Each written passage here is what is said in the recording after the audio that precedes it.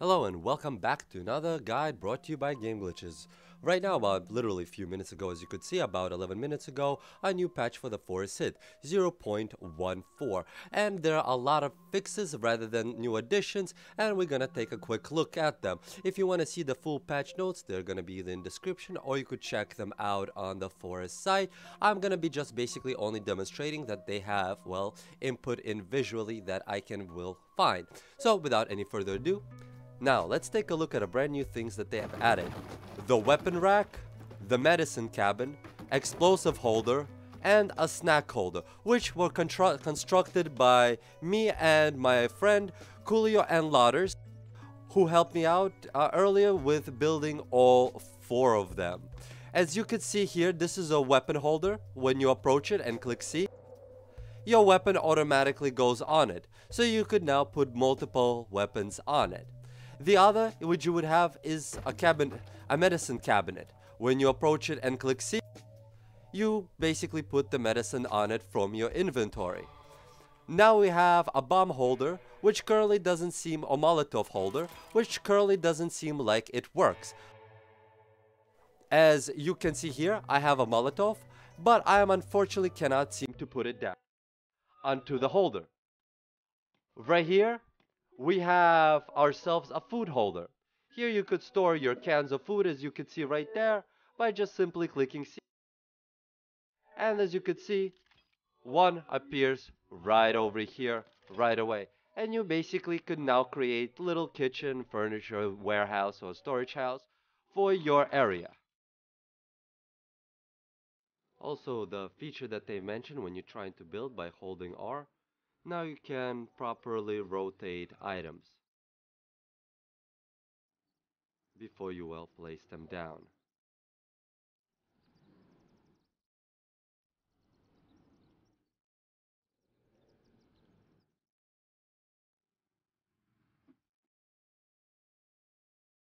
There you go. Now, they've also added several things to single player. For in single player, they have added a new building type, a climbing rope. Needs to be hooked to a single structure anchor, minimum distance with the floor required. So let's quickly take a look at the new anchor that they added. One of the major bugs that I found in the forest that still has not been fixed is that when you're trying to cook multiple things in the fire, they'll all will finish cooking, but there's no way of putting them into your inventory, and if you leave them on the fire long enough, they just, well, simply disappear. It seems that they've now also added being too hot in the sun. My character started taking damage once it got a little way too hot.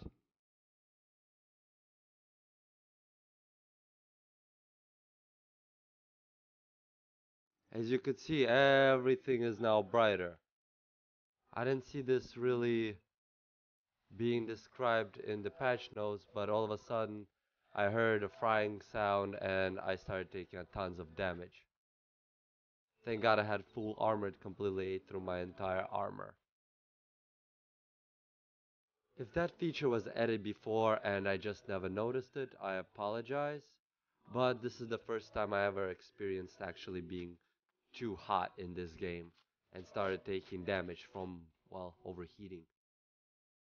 Another nice little feature that I haven't reviewed in any of my previous videos, and I'm not quite sure when they've added this, is the fact that you can now carry corpse around.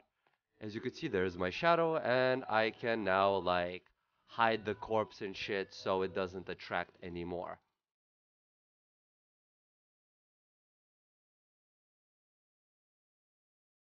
In the patch, they also explained that you can now attach the tree bridges and build the bridges between your gazebo and anything else.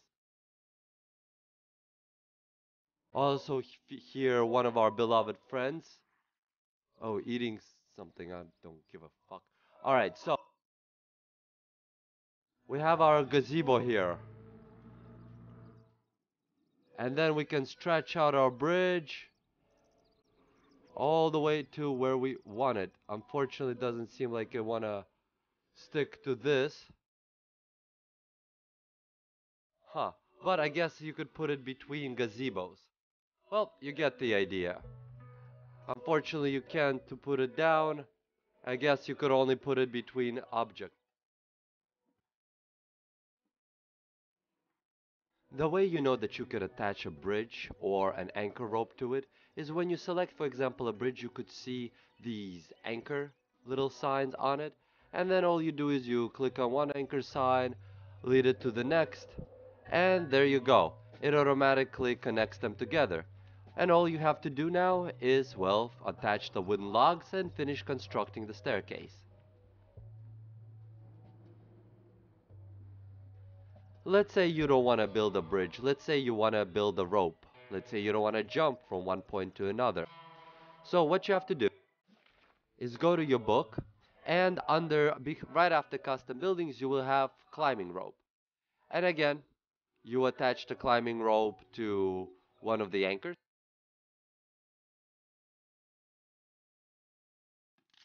and then it attaches it. Then you have to have one rope in your inventory and then you can definitely climb.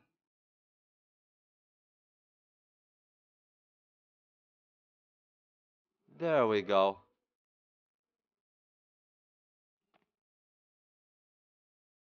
And of course now you could also continue your construction. You know, you could try to make it between your bases and jump. Also, it seems now when you reload a saved game, all of the crates respawn, all the luggage. And as you can see here, here's my base. This is the same luggage from the previous save, but it's now all completely respawned with a fresh new loot. So you could technically never have to leave the area, just reload the game and boom, all of the loot respawns once again. And you could start surviving really quickly without needing to go out into the nature to hunt or gather. Also, it seems that after you save the game, the tree that your treehouse was built on, well, decides to, well, magically vanish altogether. I did not chop this tree down. All I did was basically reload the game for demonstration sake purposes to check out what respawns on the floor, you know, to see what's going on. And as you could see here, well, the base is completely gone and it's like, well, floating house. They've also, it seems, have added into the game custom floors. You can place the custom floor on anything, well, inside of buildings.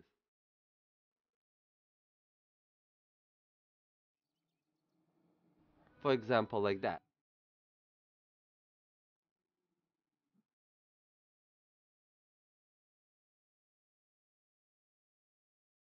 Still a little difficult to place.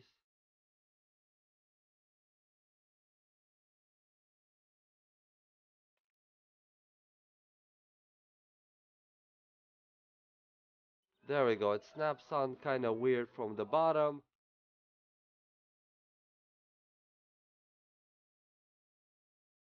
And then you can stretch it. Well, you get the idea. I'm just still having... Whoa.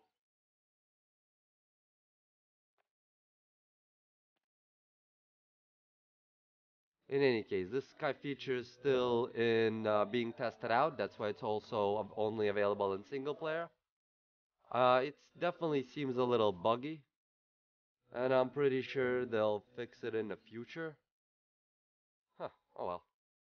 Well, thank you all for tuning in to another episode brought to you by Game Glitches on the Forest Patch 0.13. As we have taken a look at the many different things and changes that they have implemented in the game, including, well, several of these bugs that I'm currently experiencing. Please click like, please click subscribe, please check out my now twitch.tv channel. The links all should be included in the description below. I want to again thank Coolio and Ladders for helping me out with showing off all the four things that you can now build in a game, like the cabinets and you know all the storage devices that they have implemented. Again, please click like, please click subscribe, and please check out my other videos on the forest.